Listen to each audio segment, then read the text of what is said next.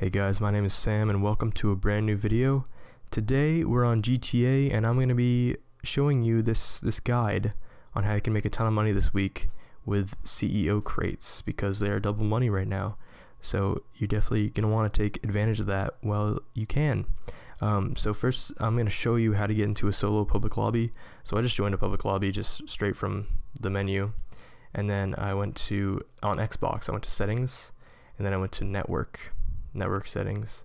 Then I went over to test NAT type. I showed you this in my other tutorial, but if you didn't watch it, then I'll show you now.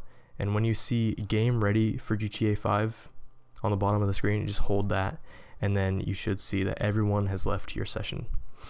So this way you can run your crates without any interference from other players, and it's so much more chill and peaceful. So one of the things you're definitely going to need for this, obviously you're going to need an office, and at least I recommend 2 warehouses to maximize your profit, because that way you can switch in between the 2 warehouses when you're sourcing crates. But a Terabyte and an Oppressor Mark II are definitely useful. So with the Terabyte, what I'm doing right here is I'm parking it in between my 2 warehouses, like you just saw.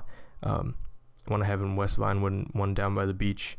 And so now I'm going into my, like, the pack of the Terabyte, and I'm going up to this touchscreen. And from this touchscreen, you can source your special cargo. Always buy 3 crates, because most of the time, it's just going to be in one single vehicle.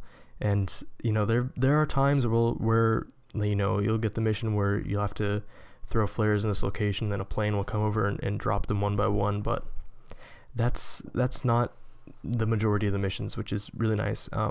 In my last tutorial, I said to buy two crates every time, but that's just not worth it for the time to money ratio. Yeah, that's basically it. So once you source your crate, you just hop on your Oppressor Mark II, and you can fly over. These missions take about 5 to 10 minutes usually. It depends if you get, like I said, the individual crates where you have to pick them up and then fly back to your warehouse and then go back and pick the other one up. You know, those ones take a little longer, but when it's just, most of the time you'll just get one vehicle. So right here I was pulling up on the docks on where I thought the car was, and I saw this first van. I was like, okay, there's nothing in there.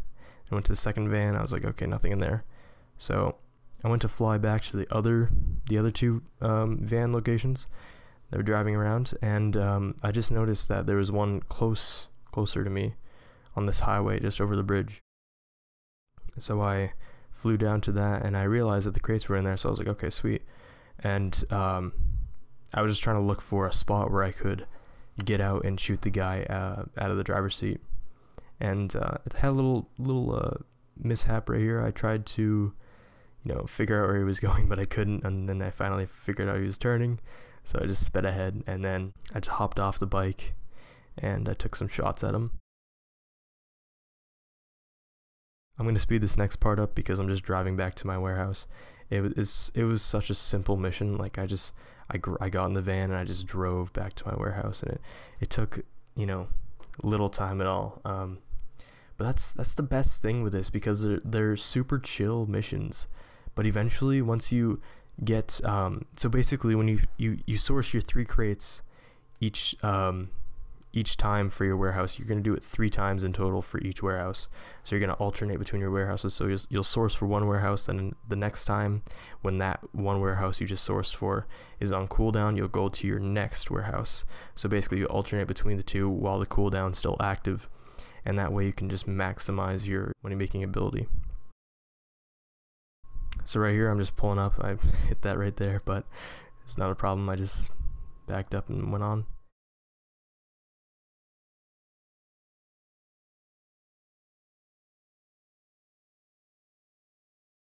And then I arrived at my warehouse down here. This is just a small warehouse. You don't need anything. You could have both small warehouses and you'll have no problem. This one was super easy as well. It said a third party seized the pickup. So all I did was fly over. I got out, shot the guy out of the driver's side. I just took the van and I drove away. Some enemies came after me here, but there were no problem because they couldn't really catch me. And what's great about this van in particular is that there's windows in the back, so it can't shoot you out of it.